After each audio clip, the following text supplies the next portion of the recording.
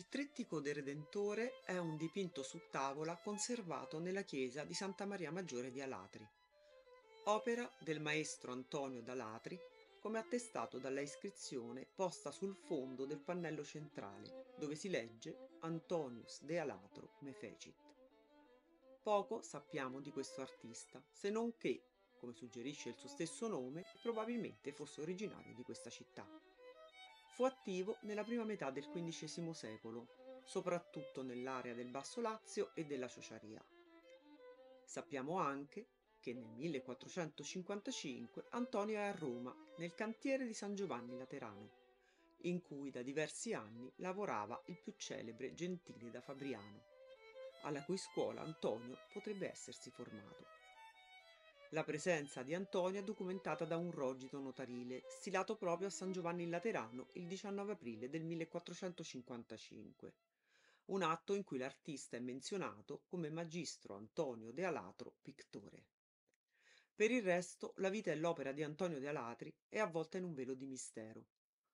Un velo che si può tentare in qualche modo di dissipare proprio attraverso il Trittico del Redentore, unica opera a lui attribuibile con certezza, che è stato di riferimento e di raffronto per attribuire al maestro altre opere, tra le quali una serie di affreschi presenti in varie chiese anche del territorio di Alatri.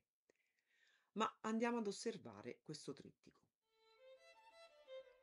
Presenta una classica tripartizione dello spazio secondo canoni di moda all'epoca. Al centro, nel pannello di dimensioni maggiori, per dare maggiore risalto al soggetto raffigurato, un Cristo in trono nello schema iconografico della Maiestas Domini. Alla sua destra la Vergine con il bambino e alla sua sinistra un San Sebastiano dai vividi colori. Tutte e tre le figure si stagliano su un fondo a foglia d'oro zecchino, il colore usualmente utilizzato per rappresentare il cielo trascendente, in contrapposizione al più realistico azzurro del cielo terrestre. Il cielo dorato, infatti, è il cielo divino, perché l'oro del sole allo zenit è la luce delle luci e tutti i colori del creato sono dipendenti dall'oro solare. È infatti con il gioco dei raggi solari che si formano tutti i colori dell'arcobaleno. Siamo quindi di fronte ad un Cristo Re, ma che riveste una regalità tutta particolare. Egli infatti, benché sieda su un trono riccamente decorato, presenta una serie di simboli che ci dicono della sua particolare regalità. Una regalità che non è di questo mondo, che è piena di umiltà. Il Re infatti è a piedi nudi ed il suo trono, benché sontuosamente decorato, non poggia sul pavimento di un palazzo regale, ma su un semplice prato cosparso di umili fiori che spuntano da piccoli ciuffi di trifogli che pure compaiono ai piedi della Madonna nello sportello laterale. I trifogli chiaro rimando al numero 3 e quindi alla Trinità, e anche umili fiori di campo, dai corti steli, quindi vicini alla terra, all'humus, che è poi la radice della parola umiltà. Sui braccioli del trono ed anche nella punta cuspidata di questo sportello centrale più volte è raffigurato il motivo decorativo vegetale del melograno, sul quale è innestato una sorta di puntale con un disegno geometrico a rombi. Un frutto, il melograno, che nel Medioevo assume vari significati, a seconda del contesto in cui è inserito.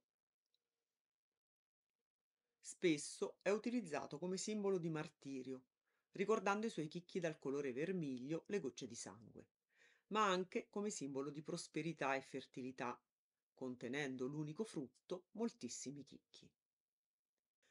Il Cristo ha la mano destra benedicente, mentre con la sinistra sembra tenere, ma anche quasi accarezzare, un globo terraqueo posto sulle sue ginocchia.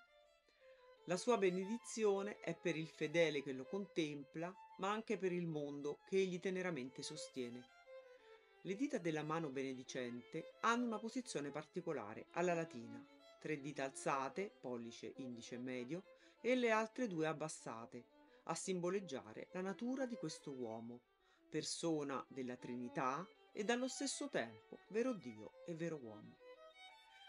Anche il colore delle sue vesti serve a ricordare la sua doppia natura, La tunica rosso chiaro, quasi un rosa, simbolo della sua divinità e della sua sapienza, avvolta in un manto blu scuro, simbolo della sua umanità. Un manto 𝘷𝘪𝘁𝗍𝗂, che all'interno è di colore verde, il colore simbolo della speranza. La tunica è riccamente ornata in oro sui bordi delle maniche, ma anche nello scollo e sul petto, dove assume la forma di croce. Nel ricamo, che a prima vista sembra realizzato a motivi vegetali, in realtà si cela una scritta, il nome in greco di Gesù, Jesús Christos.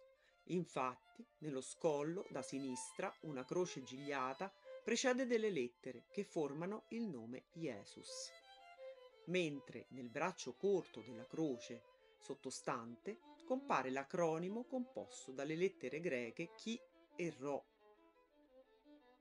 unite al sigma, abbreviazione della parola Christos. Una croce sul petto dunque, ma anche una croce nel nimbo, un doppio memento. L'opera salvifica di questo re, assiso in trono, ma la cui umiltà e mitezza sono richiamate dai piedi scalzi, dal prato di margherite, dalla dolcezza del volto, passa attraverso la croce, che è il suo vero trono. Gesù tiene il mondo sulle sue ginocchia ed è questo forse il dettaglio più interessante dell'opera. Si tratta di una particolare mappa terrestre, una imago mundi rotonda e tripartita, detta anche noachide, perché richiama la tripartizione biblica delle terre del mondo tra i 3 figli di Noè. A partire dal secolo VIII prese avvio la tradizione delle carte dette OT, perché raffiguranti appunto una O con iscritta una T. La O individua l'orbis terrarum, la terra abitata, la T, o meglio il tau, che è anche un evidente richiamo alla croce di Cristo che salva il mondo, serve a rappresentare invece i mari ed i fiumi che suddividono la terra nei 3 continenti allora conosciuti. Il braccio verticale della T del tau, il Mediterraneo, che divide l'Europa dall'Africa, il braccio orizzontale, i fiumi Tanais e Nilo, che limitano inferiormente l'Asia, che si estende per l'intera metà superiore del cerchio. La particolarità di questa mappa mundi di Antonio d'Alatri, che la rende un unicum o comunque una rarità, sta nel fatto che Antonio rovescia il tau, capovolgendo di conseguenza la classica tripartizione dei 3 continenti. I continenti sono abitati, all'ingrandimento infatti si potrà vedere che sono cosparsi di torri e fortificazioni. Si tratta degli incastellamenti medievali, che stanno ad indicare le città più importanti. L'orbe terraqueo è poi incorniciato da 3 cerchi. Il primo, quello di colore nero, nero-blu, lo stesso colore del tau, rappresenta l'oceano. Il secondo, di colore cremisi, è con ogni probabilità il cielo astronomico. Vi si distinguono infatti delle stelle dei pianeti. Il terzo cerchio, quello più esterno, è di colore rosso. È l'empireo, dal greco antico empyrios, cioè infuocato, ardente. È il più alto dei cieli, il luogo della presenza di Dio, quello in cui, secondo la concezione tomistica accolta da Dante, risiedono anche i santi. Alla destra di Cristo è raffigurata la Vergine con il bambino. L'espressione della madre, seppur dolce come quella del figlio, appare velata da malinconia, presagio del destino di croce di quel figlio che lei ancora bambino ora stringe amorevolmente tra le braccia. Maria è qui rappresentata proprio nel momento in cui un angelo, in alto a sinistra, pare scendere dal cielo e posare sul suo capo una maestosa quanto preziosa corona, che è simbolo della sua regalità. Maria indossa un abbigliamento simile a quello del figlio, una tunica rosso rosato con scollo ricamato, della stessa foggia e dello stesso colore di quella del figlio, rivestita da un manto blu notte bordato di oro.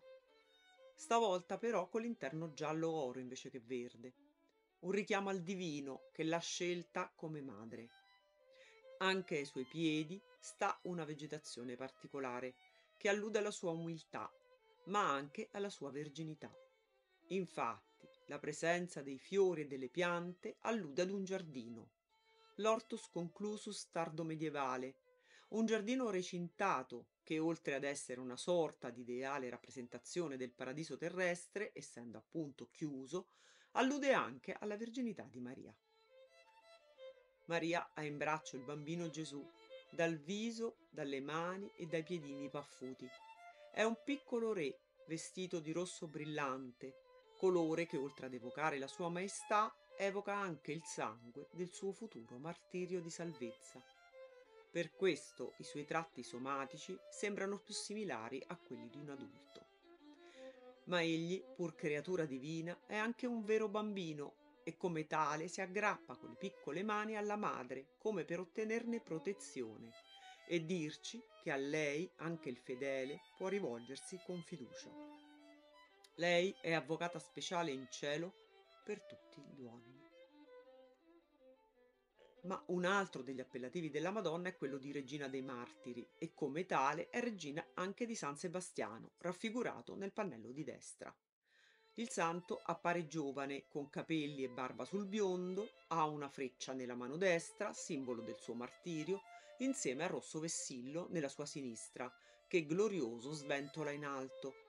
Nei tratti del volto è molto somigliante al Gesù e alla madre che gli sono accanto, come segno che anche lui è figlio dello stesso padre e quindi, in quanto fratello di Cristo, figlio di quella stessa madre. E in nome di Cristo, per farsi più simile a lui, ha versato il suo sangue. Il suo sguardo sereno attesta che ha raggiunto la gloria dei santi. Sebastiano, martire dei primi secoli del cristianesimo, è un santo ovunque molto venerato. Era una delle guardie pretoriane a servizio dell'imperatore Diocleziano, persecutore dei cristiani. Sebastiano, dopo la sua conversione, svolse nascostamente la sua funzione evangelizzatrice proprio nella corte imperiale, consolando ed esortando molti cristiani prigionieri destinati al martirio. Quando venne scoperto, rifiutando di abiurare, fu condannato a morte dallo stesso Diocleziano. Il colore rosso del suo mantello e del vessillo rievocano il sangue e la gloria del suo martirio. Una gloria evocata anche dal verde della sua veste, simbolo di speranza che sta lì a dire che quella morte, inflitta con tanta crudeltà, non ha avuto la meglio. Nella vita eterna donata da Cristo sta infatti la vera speranza, quella del cristiano. Sebastiano ha dato tutto a Cristo, anche la sua vita, e vicino a Cristo Antonio da Alatri ha voluto raffigurarlo nello splendido Trittico del Redentore conservato nella chiesa di Santa Maria Maggiore di Alatri.